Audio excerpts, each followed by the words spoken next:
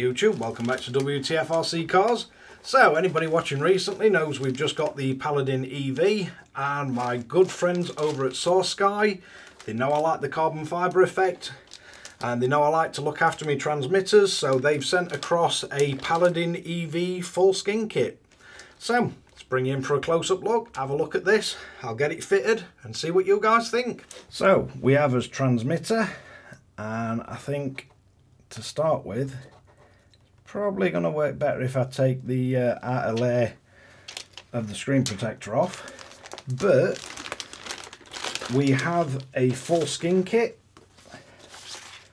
and this one's carbon fibre black sort of effect. Does look really nice, and it's got a whole load of it. So it does come with full fitting instructions, so it numbers everything. So we do have every part of it numbered. It does tell you where it all goes. But I think the only thing I can do is crack on with this, get it stuck on, and then come back and see what you guys think of it. So there we have it. We've got the full surround, these bits. Not picked these out yet, the little holes, but they're already cut. All this is covered. On the bottom we've got these two side bits, so the edge corners are covered all around here. Then we've got the top bits, all the tops covered, all the back, and again all around this bottom. And I've cut my Wtf Rc Cars logo out. If you do want to use the actual cover at top, you can just pop these little cutouts.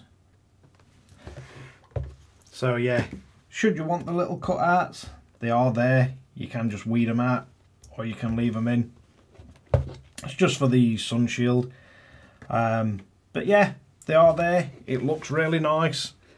All I've done is just gone over it with the heat gun on very low heat, just to make it stick to the corners, especially around these bits.